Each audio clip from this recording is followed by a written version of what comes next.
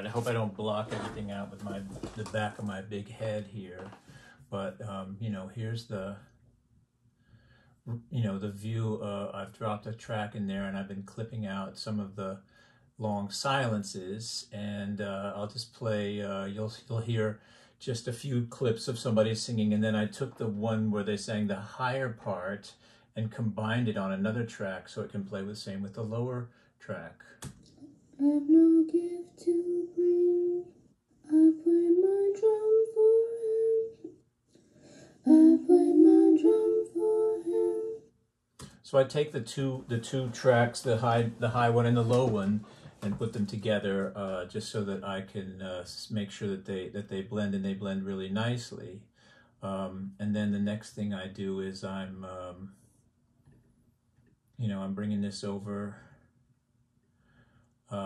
There's a long time between when you hear sound and when you don't hear sound. So I just cut that, throw it away, and bring it over. And then I listen to it. I play my drum for him. And cut it again, because it's over.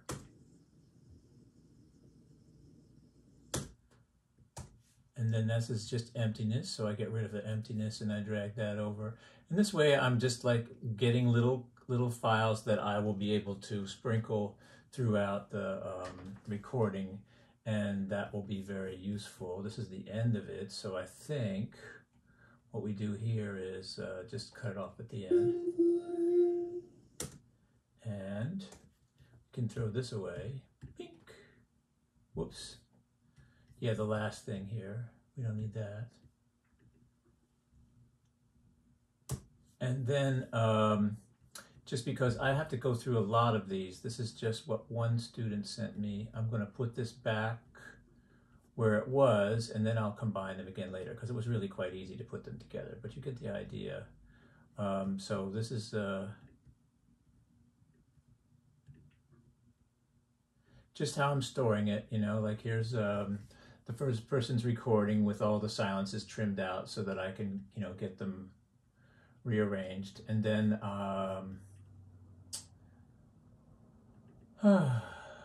let's see, I'll go and I'll open another one.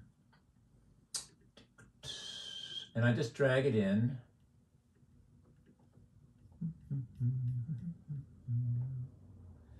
And start processing. All right, so let's see what we got here.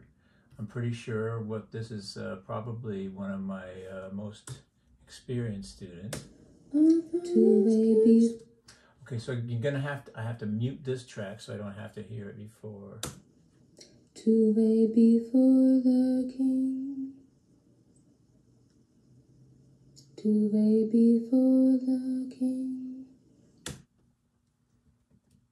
And to get my big view of it, I simply just open this little scissor icon, which has an editing window down here. And I can get rid of the parts that I know I don't need. Let's see, and I can make them separate. So they could actually be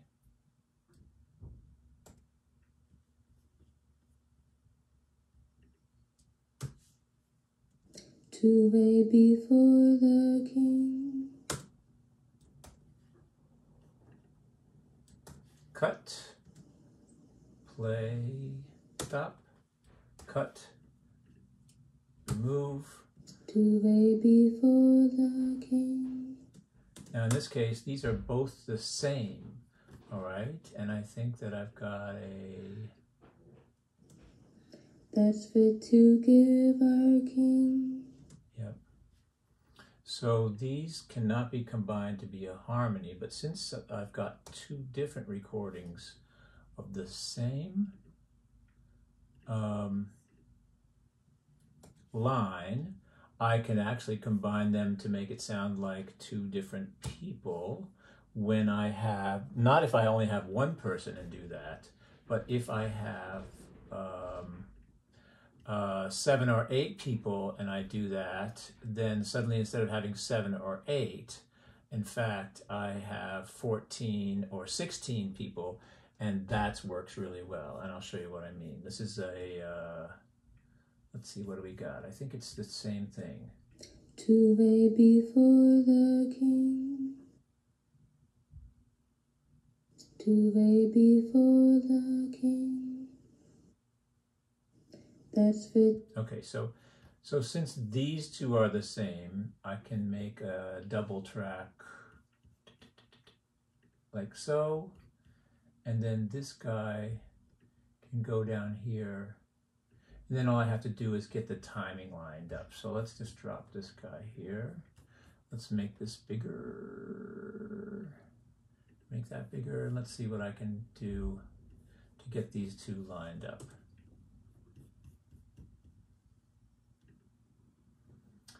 To lay before the king. Notice how they're just slightly off time, and that means that you get the sound. It's two different recordings, and even though it's the same person, the timing's not absolutely identical. I can change that later on if I want to. Like if things are wildly different and someone takes a long time to sing something, because there's no reason why they wouldn't. I can move that around with this different app. To lay before the king. So now I have more of a group sound, and nobody's all by themselves, even though this is only one person, which is kind of nice, you know. It's a choral sound, and that's the way that works. All right, so I go back to my collapsed view and go back to work, just cutting out silences and getting everything trimmed. These silent parts that have nothing on them are called tails. So every little one of these guys is going to have a vocal tail on it, and then I'm just trimming the tails off. That's all. That's the next step, will be to combine them and make them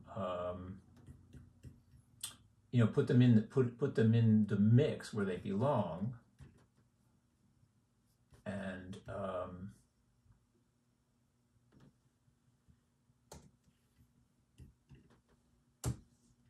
That's fit to give our king.